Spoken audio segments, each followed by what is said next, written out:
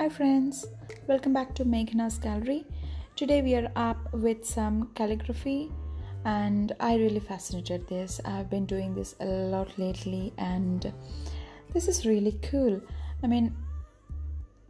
If you see, every single stroke has to be individual. Like when I write morning, I finish my M and then O, rather than generally we write in cursive writing. We don't go connected while writing for calligraphy because every single letter starts and ends with different strokes. If you see, O started at some point and then while connecting it has to be in a different way and the same way.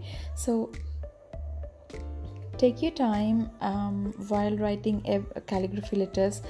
Just write your normal lettering and then we can adjust it if something is like some curves are not well, or if you think M is a bit stretched or squeezed.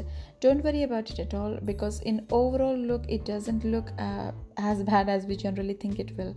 So go ahead, give it a try. It's really fun.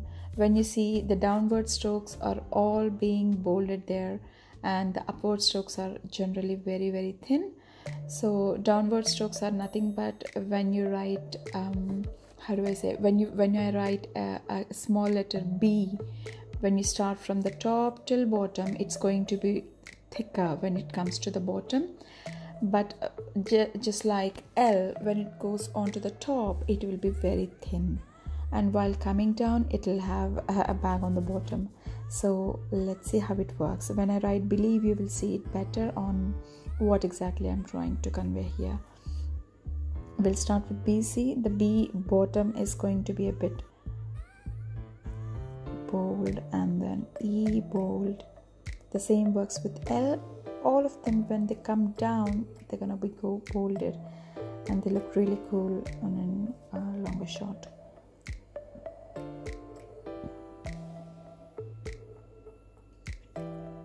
Take your time, slow down. When I was writing N, if you see, while writing in the letter, I stretched it out, so I had to cover it up with the downward stroke. So there's nothing right or wrong here. It's more like do whatever you feel.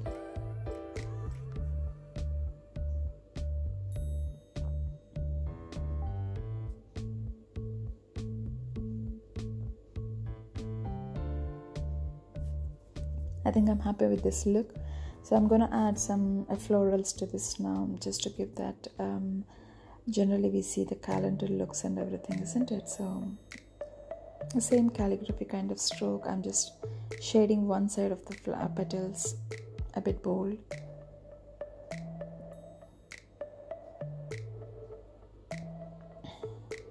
Practicing will this sort of things will really help us, because they'll give you a lot of idea in different kinds of practices, and then you will know, like, see, one leaf I did it in complete a full black, and then the other one I did only half shaded, and I wanted to try one more with only strokes, couple of lines, in fact scribbles we should say.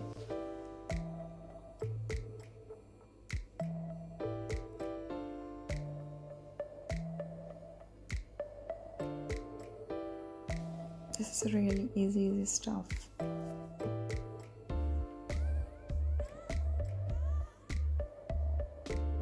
I'm gonna add one more flower here. Same pattern, so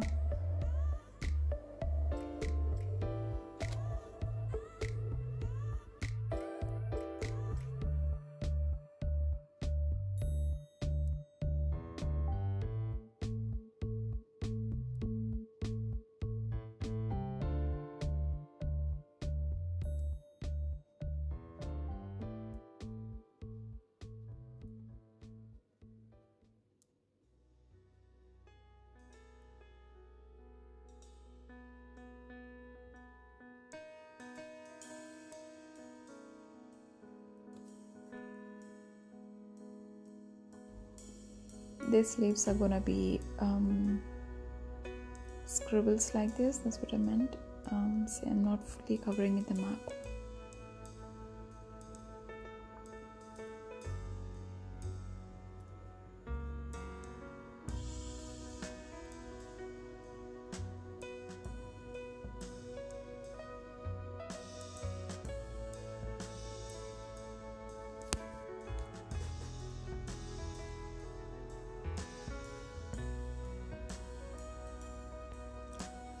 Keeping on going, I'm gonna add a couple of butterflies here. So let's start with this little one here.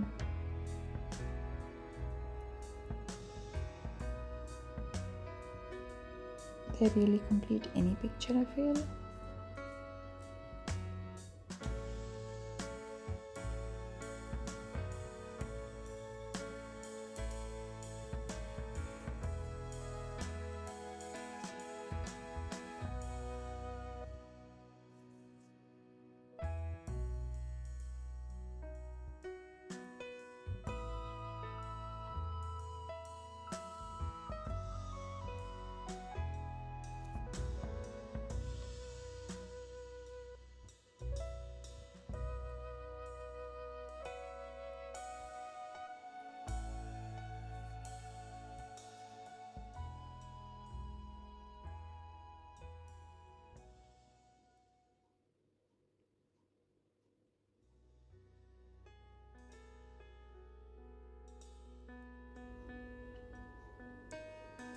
After this, I'm gonna add one more, and there you go. There's one more here, and then I'm gonna start with my another florals. I mean, I love this one, so I just want to try with another pattern. Maybe this one like this, an open flower where we can actually shade. I'm following the same pattern like above, just making it bold onto one side.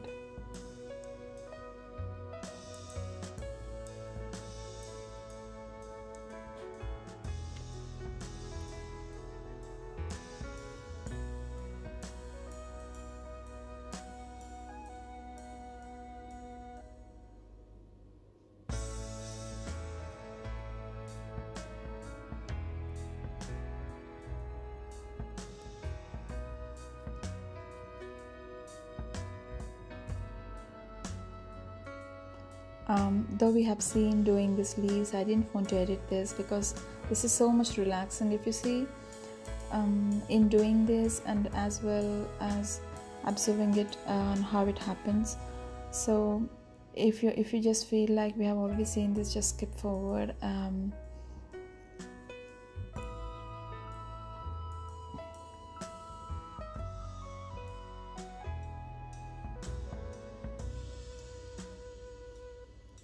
We can literally add on to any kind of flowers you want. I mean, there is another example there you can see.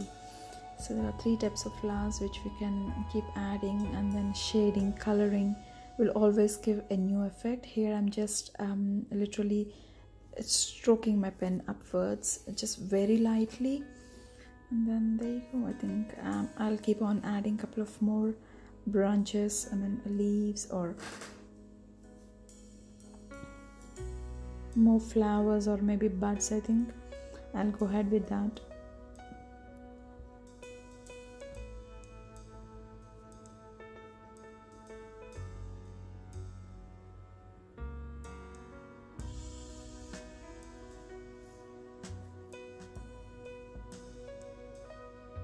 Yeah, it's coloring time. What I suggest here is generally since we have used a lot of pen mark, if you see this black color smudge coming through, so give it more time for it to dry out. Since I'm doing it on continuation process, I didn't stop here. Still I'm very happy with whatever effect that came through. So I wanted to be having a gradient here, the darker shade onto the bottom and then the lighter in the middle. So wherever you want the dark shade, you're gonna go apply more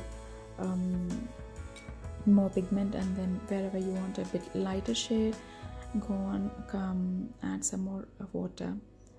Just to wash my brush, I'm using this water, but for the fresh ones, I'm dipping it from another cup of water. So always use fresh cup of water to mix your colors, and use the same cup of water to wash your brush. That works better with watercolors all the very time. And if you see, the butterflies are also losing some black color here, but I'm sorry about that. I should have taken more time, but I was too excited that I wanted to finish this. but overall when you see it, it dried up really well.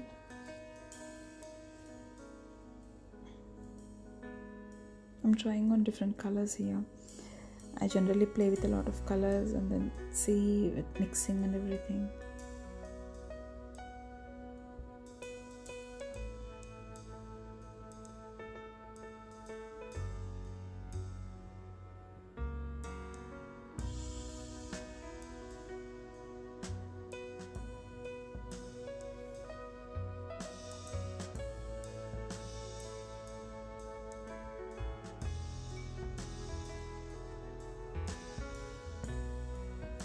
Generally 300 GSM paper is really good for watercolors or acrylics. You don't really have to go back to canvases, and then storing is also very hard, so you can actually comfortably get a 300 GSM paper, and then you can start painting on it. It doesn't curl up as easily as a normal paper would.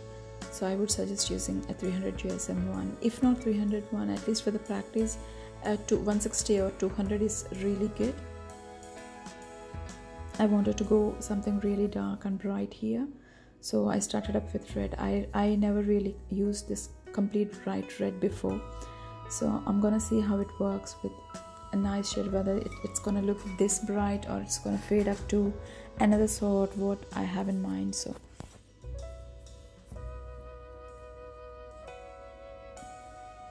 don't get really scared on this red here. It looks really bright, but when it ended up dried up, I mean, it really looked cool on the picture. So this looks really strong here.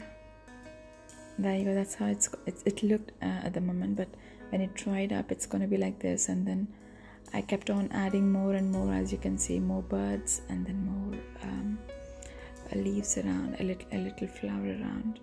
And this is another version which I'm gonna do again.